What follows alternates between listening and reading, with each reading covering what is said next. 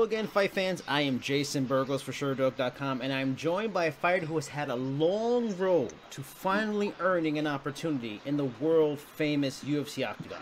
After 13 years and having previously competed in organizations like World Series of Fighting and Fight Nights Global, he will join the UFC roster on September 21st in Mexico City at UFC on ESPN Plus 17.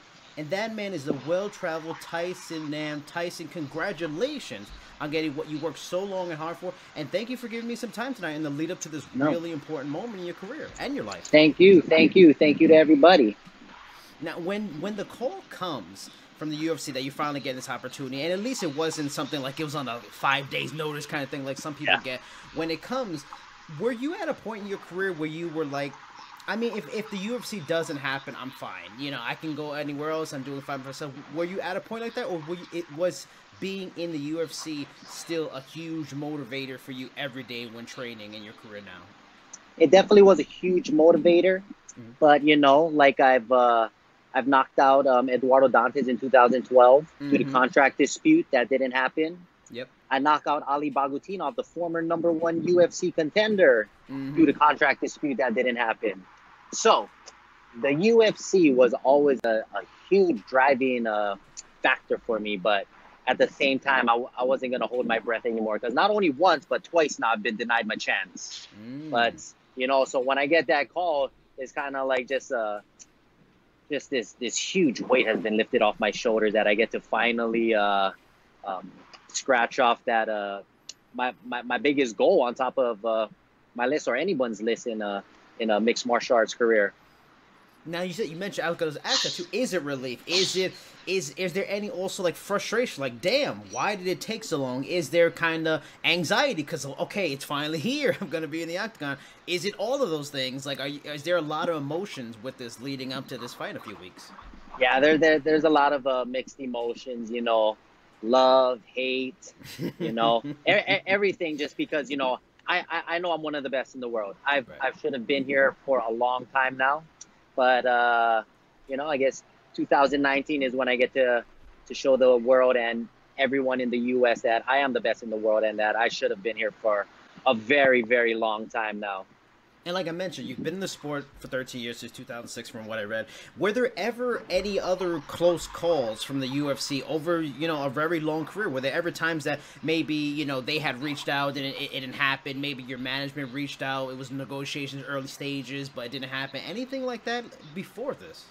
Yeah, I mean, like I said, in 2012, I knocked out the former #1 Bellator champion. At the time, he was the current Bellator bantamweight champion, Eduardo Dantes. He was running through guys. He was like on a 7-8 fight winning streak, just knocking people out.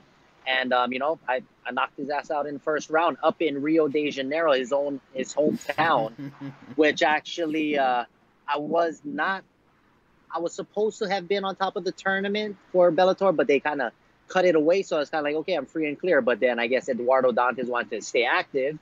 So that's why we fought in Chuto, Brazil. I was supposed to be in his sacrificial lamb, but kind of threw a monkey wrench up in there. And of course, the UFC wanted to pick me up right away. But due to contract dispute and that asshole Bjorn Rebney kind of put a stop to everything. I was supposed to have fought I believe I was supposed to have fought Uriah Faber when it was like Christmas Eve or something like that sort. Yeah, but that didn't go through. But yeah, and again in 2017, I mean, you knock out a former #1 UFC contender that Mighty Mouse didn't even finish. I'm pretty sure that the UFC wants you, but due to contract disputes, Fight Nights Global, they wouldn't allow me to fight outside of their contract because, you know, kind of knocked out and humiliated their country's hero. So yeah, so two times. I guess 3 times a charm for me. Well, let me like clear it up for people because you're saying contract dispute. So you're saying that both for the first time we mentioned Bellator and Bjorn Rebney. So that means that you were contracted to Bellator, even though you didn't fight that fight with Dantes in Bellator. You were still like contracted to Bellator, and then also for the Fight Nights Global, you were both times still like fighters for those organizations, and they wouldn't let you fight outside. You have more fights on your deal with them or something? Well, for Bellator, they said that they had matching rights. Even though, you know, I signed to fight in the tournament, they went back on top of their word and they cut the entire tournament. So, of course, to me and any person with any common sense, okay, I don't fight for I no longer belong to that promotion. Right. I haven't even fought for them, and they cut it out. So, but somehow because I knock out their champion, they bring out all these matching rights, and then that's when Bellator, the World Series of Fighting, and the UFC was whoever bid the highest won my contract, which was the World Series of Fighting at that point. Fight Nights Global, that was my first of 4 fights under contract, 4 fights or 2 years. And since I was supposed to have been a sacrificial lamb again, that was Ali Bagutino's first fight after being released from the UFC. Supposed to have been his first win, but 2 times now I throw monkey wrenches all up in their promotions. Fuck them all. Now, you mentioned Fight Nights. Fight Nights is a promotion that's doing big things, and in Russia, but also international. But a lot of fans in the West maybe don't know, but they know organizations like you mentioned, Bellator. You're contracted in the Bjorn Rebney era. There's PFL, and fans are now starting to get one championship in the last few years, because you've been on a very good run the last few years. Were you at all contacted by them? Forget UFC. Did Bellator with Scott Coker running it, or one championship, or PFL in these last 2 seasons? Did they ever reach out to you, and you had any interest from them? I may have had a couple of messages from different people, but there's 3 letters on my mind: UFC. That was all that was on top of my mind. Nothing else in any other promotion would have satisfied this thirst and this hunger that I've had for such a long time now. So it's just such a And I mentioned, like, one of the best things about this for you is that the fight was announced in the last few weeks, so you have about a month of time to prepare for this fight. Now, you see in a lot of situations with a lot of new fighters, even got LFA champions, that they get like 5 days notice, 6 days notice, like really short notice fights. You're getting a really tough opponent, and Sergio Pettis. Is there some relief for you? Like, shit, thank God I didn't get like 5 days notice. I at least got a lot of time prepared for this, not just Pettis, but this important moment for me.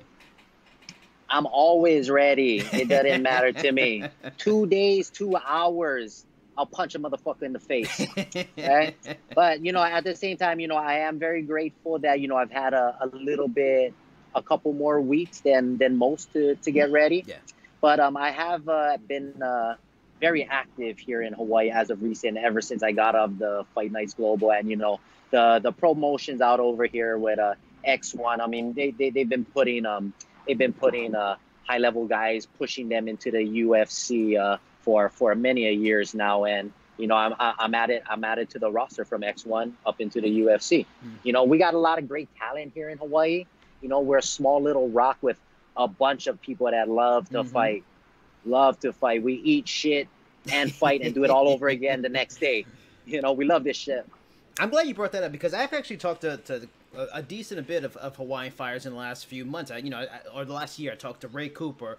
I talked to Angela Lee. I've talked to Lima Lee McFarland. And the island is really coming up. Like, Hawaiian MMA really is coming up. And like, what does it mean to you to be a part of this movement? Because it's legit. You got Yancy Medeiros, you got Max Holloway, you got a ton of fighters from Hawaii doing great. But like, talk to me about the importance of that for you, and also where are you training at? What's your camp? Are you working with any notable fighters that fans may know and appreciate and respect? Like, what's your training situation right now? It means so much to me. For a while, like I said, I know I'm one of the best in the world, and I just needed to be noted that I'm fighting in the Super Bowl of MMA, which would be the UFC, to get added to that roster. So it means so much to me to know that in my weight class and in my era right now, that I'm one of the best in the world, especially here in Hawaii and in the world. Worldwide. But I train out over here out at Hawaii Elite. We got a bunch of guys that have gone to UFC. Russell Doan, Louis Smoka used to train. I fly Ricky Simone from Vancouver, Washington, to come over here to be my punching bag, slap around and smell it a little bit. But we got so many high level guys, and even like our amateurs and our guys with a couple of professional fights, they're on the rise. Like I said, this is all we do. We punch each other in the face on a daily basis, and we get better. We help out each other, and I don't know what it is, but maybe it's something in the water, it's something in the air. But man, we just love physical contact. We love competition, which drives us to be better. Where Hawaii is a warrior class group of people dating way back when, and I mean it still lives today. We're your modern gladiators out over here on this little rock.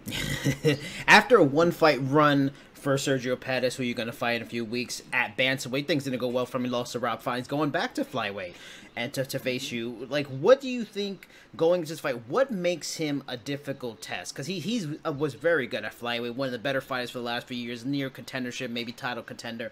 What makes him a difficult test for you, and makes him just a difficult test for anyone at the weight class? And what's been his success at flyweight? What makes him unique? He's number 5 in the world, which means he's one of the best. Whether it be his kickboxing, his boxing. I mean, I'm pretty sure he trains pretty consistently every day. But I've seen it all. For 13 years, I've fought against some of the best. Like I said, I've fought Ali Bagutinov, which is the former number 1 UFC contender. There's not going to be a lot that he's going to throw at me that I'm going to be like, ooh, wow. Yeah. I've stood there right there in the fire for many years now. So you're not going to shell shock me with anything. So, but I mean, he's very good. He's very skillful. And that's what I love. I love competition. I love a one-on-one, man-to-man, hand-to-hand, combative sport, which is what makes it so great. You ain't got no other person to blame but yourself if you win or lose. I mean, of course, you have a lot of people helping you out in many of the aspects of the game. But at the same time, only you can do bad, and which is what drives me even more, because I never want to do bad. I would be pissed if I made a fool out of myself on national television. So we'll try and always make it exciting. Now, on the flip side, what are you going to bring to him, that he maybe hasn't seen in his 22 fights of his career? What unique attributes are you going to bring? What looks are you going to possibly show him that's going to make it a real long night for him on the 21st? When I touch people, they get hurt. When I make contact with people, they go to sleep. At the flyweight division, I put people to sleep. There's not a lot of flyweights that got like a one strike knockout power. So, I mean, he better put his hands high. He better squeeze onto something, because it's coming hard and it's coming fast. What's fascinating about like the flyweights right now is there was a time, maybe a year or two ago, that a lot of us were thinking maybe flyweights in the UFC are a done thing. It's not happening anymore. You got flyweights leaving, getting released. I mean, Pettis was a perfect example. He moved up in weight because the idea was flyweight was over. But it seems like it's starting to come back. You got a lot of guys making a name for themselves. A lot of guys, new kind of faces coming up in this division where you really can move up really fast with a big win like this. And it's the division that's dying for new stars. Is that part of like an extra excitement going to this fight? Because not only trying to get a UFC win and you're being in the UFC, but if you beat Pettis, you're probably in the top 10 already, just that quickly. I'm number 5. I knock his ass out. Yeah, he's number 5. I knock him out. I keep what I kill. So, but I mean, I don't know. Only the guys in the back know what's going on with the whole flyweight division. I mean, a lot of talks of Henry Cejudo saving the flyweight division. But, maybe they just needed to revamp it or something of that sort, because it was fairly new. And they see all these world-class fighters from overseas, say like Russia or what. They're very good over there in Russia. I know firsthand because I fought over there. And just all these other countries, they have a lot of talent, and especially in the lower weight classes, which people will look over, because they see very technical skills. They move fast. They put a lot of output, but they don't see like that one strike knockout power like a heavyweight would do, which I bring to the table. So I will single-handedly bring this excitement. Don't look at your phone. Don't grab a beer. Just keep your eyes open every single time that I'm right there, because I'm right there from putting someone to sleep at this flyweight division. Now, what's interesting about your situation, and more people will come to know it as the fight gets closer. You talk to more people like me. You haven't been to the UFC, so in we all know in MMA what we respect about the fighters is it's an unforgiving business, and fighters are not getting paid enough. And everybody thinks you got to go to UFC or maybe one of the other major companies for a long time to make a good amount of money. Now, what has been like your situation in your 13 years? You've been in some of these notable promotions, but maybe not something like the UFC yet. Have you've seen situations where fighters have to have a full-time job, or have you had something like that, or maybe early on you knew how to manage your money and you made investments early on, you own a business? Like, has this fighting outside the UFC been fine for you? You've made a comfortable life for yourself, and it sends a message it's not the UFC only to live a comfortable life as an MMA fighter? I come from the old school of thought that I never ask for money from people. I know a lot of fighters that want sponsors to help pay for their training so they can just specifically only train all day, every day. Yeah. Right? I get bored with myself. I got to have a job. I got to have some sort of like stress relief time away from fighting and exercise. I got to do different things. Mm-hmm. Ever since I started, I always had a job. And I will still continue to have a job even though I fight in the UFC, just because, if it ain't broke, you don't fix it. So I'm gonna keep on doing the same exact thing that I've been doing. And, the result pays for itself, with a good head on your shoulders, a good routine, and a healthy diet. I mean, you can do anything up in this career, in this sport. I mean, you just gotta find what works for you. And I think after 13 years, I found what works for me. And what's the job, the stress releaser for you that gets you away from fighting? I actually work for a UFC gym out here in Hawaii. Oh, there you that's pretty... So then, people, I'm guessing the private teachings and stuff like that are going to go up real quick once this UFC run begins. There might be a line, but they still got to wait in that line, because I only can take on so many people. I'm one man with two hands, and I can only do so much. Because, like I said, at the same time, I train full time. Mm-hmm. I still work full time, right. So I can't be working double time and be able to still train full time. There's only so much on top of your plate, and after these 13 years of in the business, I know when I've pushed myself too far or had too much on top of my plate. So, like I said, I found just what works for me. Just how much to work, just how much to train. I guess that comes along with the territory. You train, you live smarter, don't do it harder. If things go well, and 2 years from now you're maybe a champion in the division or contending for the championship, and you're making enough money, would you still want to work? I mean, would you don't think you'd be pulled to just being a fighter, training, and that's it? Would you still need some kind of outside passion, be it work or maybe something else? I wouldn't change one thing. I wouldn't change one thing. I even when I started, because, I got my bachelor's degree in kinesiology, exercise science. Okay. And even when I graduated, I was fighting, but I still wanted to pursue helping people with fitness, their lives, whether they wanted to get healthier or maybe learn some mixed martial arts. So, it's still a passion. It still feels really good for me when I help people better their lives, because, I'm not only counting numbers for them.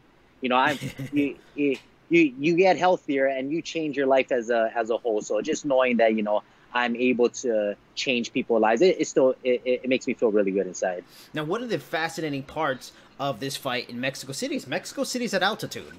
We've seen really, really talented people, with really good gas tanks struggle with Mexico City. Have you done anything in camp different than the usual to prepare for this crazy altitude that you're going to have to fight in soon? I'm pretty sure there's nothing I can do here in Hawaii that will prepare me for that elevation. I'm here at sea level, but when I got the call, I was training for like a 5-round fight. Mm-hmm.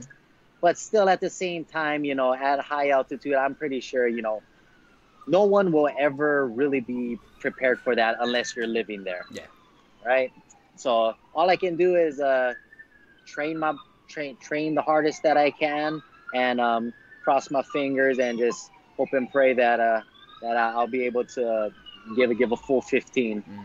minutes. So I always like to end these interviews asking the subject something, that fans may not know, and then they'd be surprised and intrigued about them. That's a personal passion, because we know you're fighting. You also have a job training as well. So there's a lot of fighting and martial arts consume your life. But what are some things you really like to do that has nothing to do with fighting, nothing to do with martial arts? Are you a Netflix binger? Are you a movie fan? Are you big into music? Maybe you like to cook. Maybe you do origami, video games. What does Tyson Nam like to do when he's not doing fighting stuff?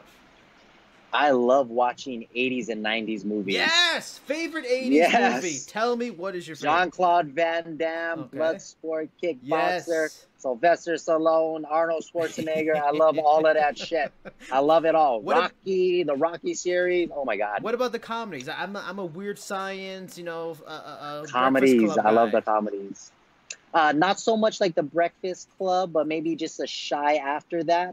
But when I flip on the station, because I'm not a big Netflix guy, I'm not a big TV series guy. I'll try and flip through like FX or TNT, HBO, and see if they got those old school movies on. Big Trouble in Little China. That was my favorite movie when I was growing up. Yes. Yeah, I love that stuff. I wouldn't trade anything for that. I'd rather watch that than a new 2018, 2019 film. Now, that's my shit. Bloodsport is the shit, and I highly recommend, if you don't have it on Blu-ray yet, get it. It's awesome. It feels like it's brand new. Now, everybody loves Frank Dukes. Frank Dukes, Jean-Claude's characters is always a popular. But who is your favorite character other than Frank Dukes in that movie? Frank Dukes has got to be Tong Po from Kickboxer. Oh, Tong Po, the bad guy. Yeah, the bad guy. But I like the monkey guy. The monkey guy has always been my favorite one. You like the monkey guy? Yeah. he was too small for it to be realistic. Yeah. And then he went against the sumo guy. It was just too much trouble for him. Yeah, size does matter, but Frank Dukes. Just every Jean-Claude Van Damme movie out there. I mean, it was my personal favorite. In Hell. Have you seen In Hell? No, I have not. Yeah, you need to go watch that one. That's from back in the day too? Jean-Claude Van Damme, In Hell, prison scene, beating everybody's asses. What about Cyborg? Do you know Cyborg? I know all about it. Wow. I know all about it. That's what I'm talking about.